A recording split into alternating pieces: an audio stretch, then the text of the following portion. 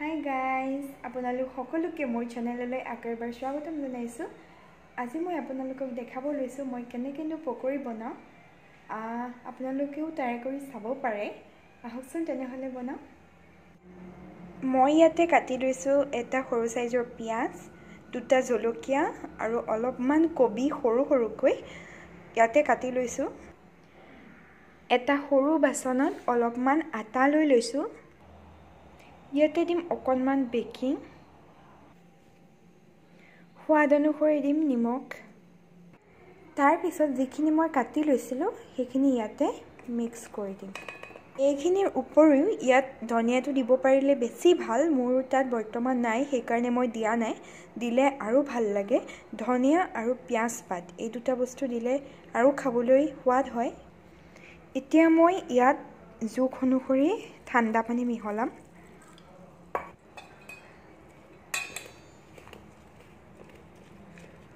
এয়া আমাৰ এইখিনি মিক্স কৰি ৰেডি হৈ গৈছে আৰু এতিয়া মই কেৰাহীটো পাতি দিম।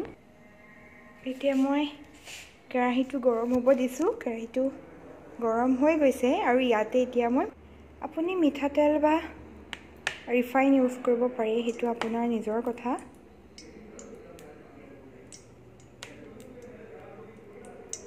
তেল অকণ সৰহকৈ লাগে।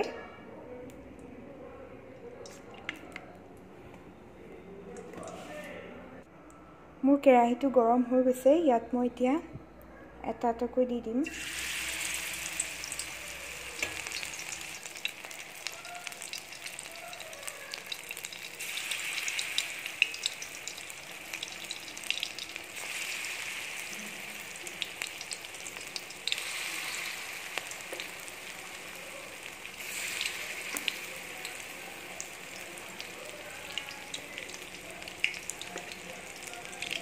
এনেদৰে গোটেইখিনি দি দিম।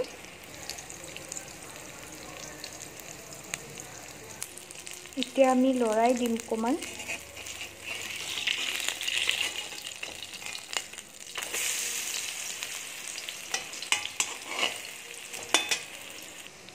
যেতিয়া মালপোৱাকেইটা অলপ ব্ৰাউন কালাৰ হ'ব তেতিয়া আপুনি নমাই দিব পাৰিব।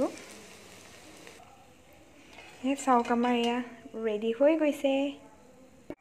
এতিয়া আপুনি এইটো ধুনীয়াকৈ সাৰ্ভ কৰিব পাৰে আৰু পৰিৱেশন কৰিব পাৰে। আপুনিও খাব পাৰে, লগতে আলহী ঘৰলৈ অহা আলহীকো খুৱাব পাৰে।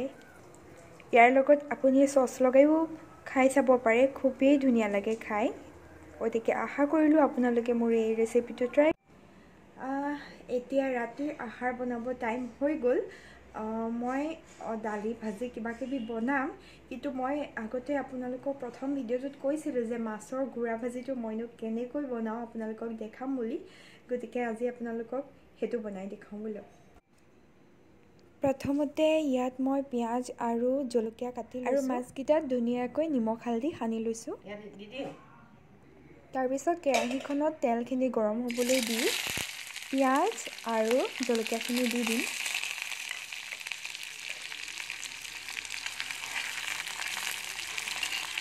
তাৰপিছত এইখিনি অলপ ব্ৰাউন কালাৰ হোৱালৈকে লৰাই থাকিলেই হ'ল।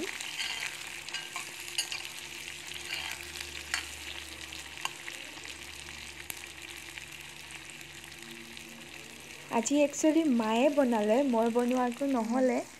মায়ে বনালে খাবলৈ বেছি ভাল লাগে, সেইকাৰণে মাকে বনাব দিলোঁ। এইটো একদম চিম্পুল হয়। পিঁয়াজ জলকীয়া আৰু মাছকেইটা হ'লেই হৈ যায়। পিঁয়াজ খালি অলপ সৰহকৈ লাগে। পিঁয়াজটো অকণমান ৰঙা নিচিনা হৈছে আৰু মাছটো দি দিব লাগে। পিঁয়াজ জলকীয়া চব মাছটোত নিমখ হালধি সানি ল'ব লাগে। মাছটো সিজালে পিঁয়াজটো নাইকিয়া হৈ দি দিয়ে। তাৰপিছত ইয়াত মাছকেইটা দি দিব লাগে।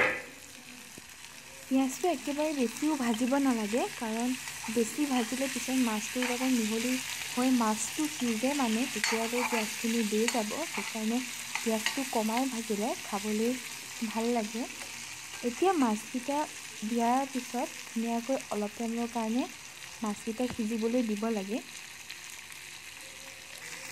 অলপ সিজাৰ পিছত মাছকেইটা ভাঙিবলৈ ট্ৰাই কৰিব লাগে। ভাঙি একেবাৰে গুড়া কৰি দিব লাগে। এতিয়া হেঁচা তলেৰে পুৰা ভাঙি দিব লাগে। এইটো একচুৱেলি গৰৈ মাছ হয়, সেইকাৰণে ইমান কাঁইট নাথাকিব। সৰু ল'ৰা ছোৱালীৰ কাৰণে এইটো ইমান প্ৰিফাৰ নকৰে, কষ্ট পাব সিহঁতে খাবলৈ।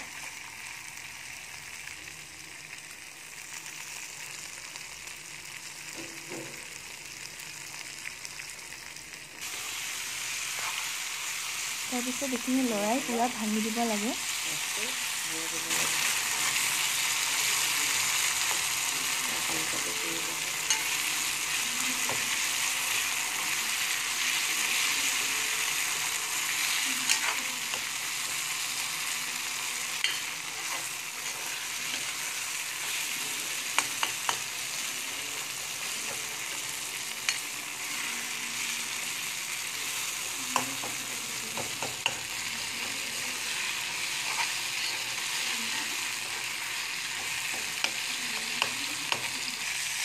হেতাখনেৰে চব গুড়া কৰি দিব লাগে।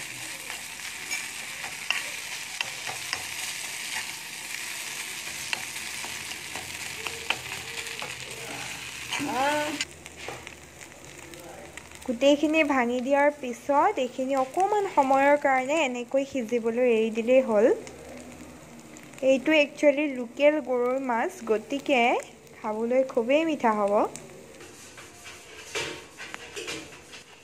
এয়া আমাৰ মাছৰ গুড়া ভাজি ৰেডি হৈ গ'ল। মাছৰ গুড়া ভাজিটো একচুৱেলি মায়ে বনালে, মই বনোৱা নহ'লে, কিন্তু খাবলৈ খুব ধুনীয়া হৈছিল। আপোনালোকেও নিশ্চয় ট্ৰাই কৰি চাব। আপুনি যদি মোৰ চেনেলত নতুন হয় তেনেহ'লে মোৰ চেনেলটো ছাবস্ক্ৰাইব কৰি দিব, আৰু যদি ভিডিঅ'টো চাই ভাল পালে তেনেহ'লে এটা লাইক নিশ্চয় কৰিব। Thank U.